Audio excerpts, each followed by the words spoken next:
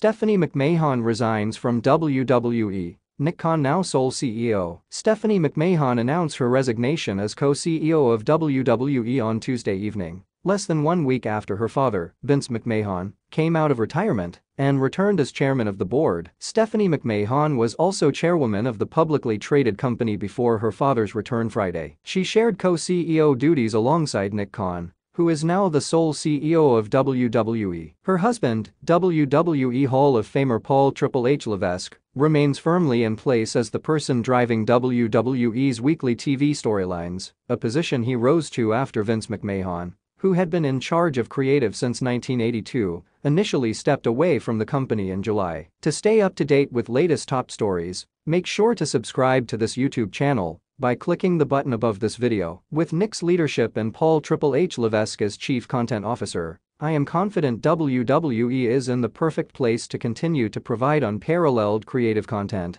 and drive maximum value for shareholders, Stephanie McMahon wrote in a statement released on Twitter to her 3.2 million followers. WWE is in such a strong position that I have decided to return to my leave and take it one step further with my official resignation. I look forward to cheering on WWE from the other side of the business, where I started when I was a little kid, as a pure fan. Vince McMahon's retirement in July came following allegations of sexual misconduct that included non-disclosure agreement payments. Though McMahon used personal funds for the NDA payments, he failed to record those expenses, which totaled $19.6 million. In a statement announcing his return on Thursday, Vince McMahon said the move was made to fully capitalize on WWE's upcoming media rights negotiations. The wrestling company's network deals with USA and Fox for Monday Night Raw and Friday Night SmackDown, respectively, expire next year. I'd like to express my full support for Stephanie's personal decision. I'll forever be grateful that she offered to step in during my absence, and I'm truly proud of the job she did co-leading WWE,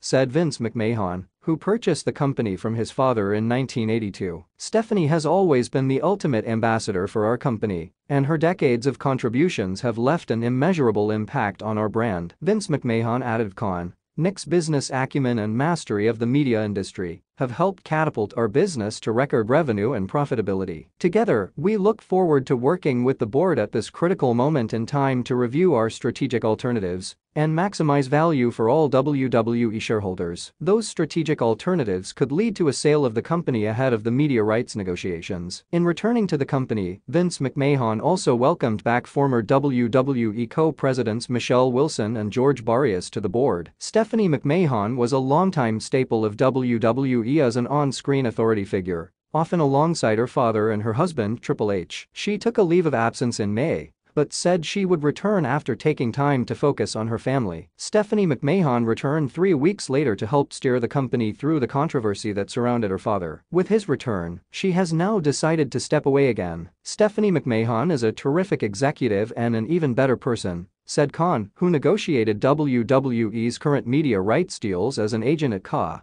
before he joined WWE as president. It has been an honor to serve as co-CEO with her. She will only continue to succeed. I'm grateful to Vince McMahon and our board of directors for their ongoing support. I look forward to continuing to work closely with them and my WWE colleagues to ensure our company may thrive as the premier powerhouse in sports entertainment for years to come.